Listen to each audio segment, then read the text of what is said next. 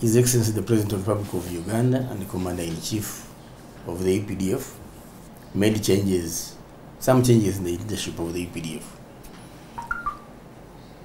Honorable General Mbasu Mbadi has been appointed Minister of State for Trade in the Ministry of Trade, Industry, Tourism and Cooperatives. General Muhoozi Kainerugaba has been appointed the CDF of the UPDF. Deputy CDF, Honorable Lieutenant General Peter Ilwelu, has been appointed Senior Presidential Advisor. In his position, he has been replaced by Lieutenant General Samuel Okideng as Deputy CDF. The Joint Chief of Staff, Major General Leopold Kyanda, has been appointed the Defense Advisor to location which will be indicated later. He's been replaced by Major General Jacob Kasumba as the new Joint Chief of Staff. Brigadier General D.M. Mugisha, Commander, Special Forces Command, has been promoted to Major General. The changes take immediate effect. In the Army, there can never be a vacuum. I know we didn't have a Deputy Chief of Staff Land Forces, but certainly somebody will be appointed to be acting in the meantime, or a substantive one will be appointed. The outgoing CDF, General Mbadi, has seen the APDF grow into one, the highest saving cooperatives of Wazalendo, SACCO, which is the APDF SACCO. He has seen the APDF grow to start a science, an ICT and science university in Jinja. He has seen the UPDF successfully deal a decisive blow against the ADF in Eastern Congo. He has seen successful operations against the cattle thieves and rustlers in Karamoja. He has overseen the improvement of welfare in the army as he lives from major to general. They have had salary enhancements. And during his time as Deputy CDF, we had seen the other ranks from private to captain also enhanced. He has left when we are now planning for re-enhancement of those ranks of captain to private again. I would like to salute Honorable General Mbasu Mbadi for introducing the CDF's, it's called the CDF's mobilization campaign. That every year, even now we're about to start, and I'm sure it will continue, that every year commanders and the members of parliament visit units to talk to soldiers about the country, about their welfare, and also to listen to the soldiers over their concerns and whatever they need to understand in the developments going on in the country. It's been a tremendous job. It has enhanced cohesion and cooperation within the army. So we have registered improvements both in operations and in welfare. The incoming CDF is going to consolidate, I'm very sure, consolidate the achievements so far registered and take us to higher heights.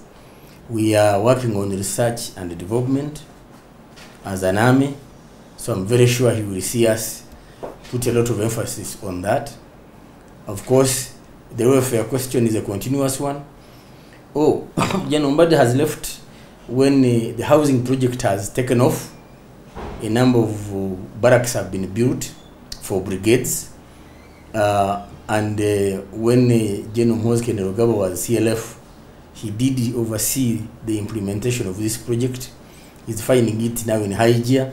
I'm very sure he's going to superintend its successful completion. The issue of welfare has always been high on his agenda.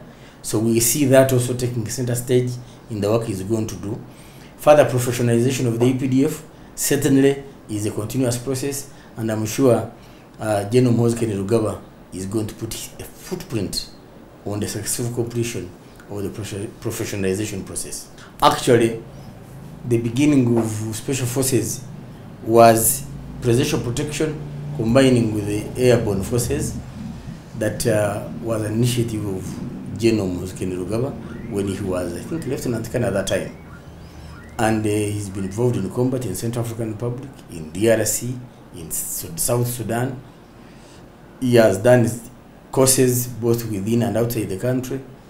So he's well positioned to execute the duties of the Chief of Defense Forces.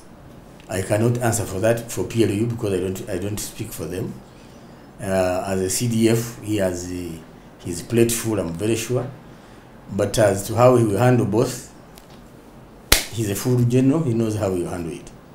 Deputy CDF has been an artillery officer mainly. Actually, in the operations against LRA, the Sudanese from Khartoum and the LRA knew Okidingo was a gun, because he was, as an artillery commander, he did a tremendous job in dealing a deadly blow to the LRA in the 90s. So General Kiding has been mainly a career officer in the artillery, and he was appointed deputy CDF under General Kainerugaba, and then force commander in Somalia of Artemis. So he's coming now deputize, the one he was deputizing as deputy CLF. They have worked together before, so they are going to make, I'm sure, a very good formidable team. The President of the Republic of Uganda has powers to appoint a military officer in any position in the public service. It's been so since the appointment of the late General Aronda as Minister of Internal Affairs. We have General Edward Katumba Amala as Minister of Works. He's still a serving officer. So it's within the jurisdiction of the President to appoint a military officer or a general to serve in any other capacity in the country. The bottom line, there are places I think the Commander-in-Chief feels he needs the military energy. The military energy, in this case, I'm referring to the indefatigable character of the generals so far and the senior officers who have been deployed. Two, the discipline of the generals and military officers enables us to deliver wherever have been deployed without wastage of delaying of time. Three, when the military has done its job, its core mandate of combat operations, it's also supposed to participate in non-combat operations, what we call operations other than war.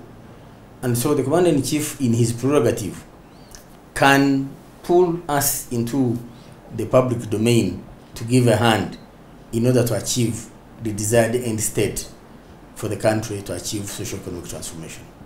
Army Command involves the following. We have the Chief of Defense Forces as the overall commander and the controller of the UPDF. Then you have the Land Forces being commanded by the Commander Land Forces, who is the Lieutenant General by rank. Then you have the Air Force, or Air Forces, that are being commanded by Lieutenant General now Okidi. And then the Special Forces Command, whose commander was among those promoted yesterday to Major General. Then we have the Reserve Forces commanded by Lieutenant General Charles Otema Awan. So there are 4 commands under the CDF. Of course, the establishment is the guiding tool now. It's the philosophy we are pursuing, because we put all our mind on how we want this army to be governed, to be managed, to be led in the establishment. So General MK, or as popularly known, is coming to implement now the establishment that we are starting to implement this year, effective its launch earlier this year at State House. However, there is supposed to be gazetting of the titles. Now, that's part of the implementation of the establishment. There are steps. Now, after signing and launching, next is implementation. What do you start with? You gazette the new titles. That means, therefore, once you gazette the new titles, the old ones will be degazetted. So until a new gazette is produced, and as you know, there is a procedure about it, we are still using the titles.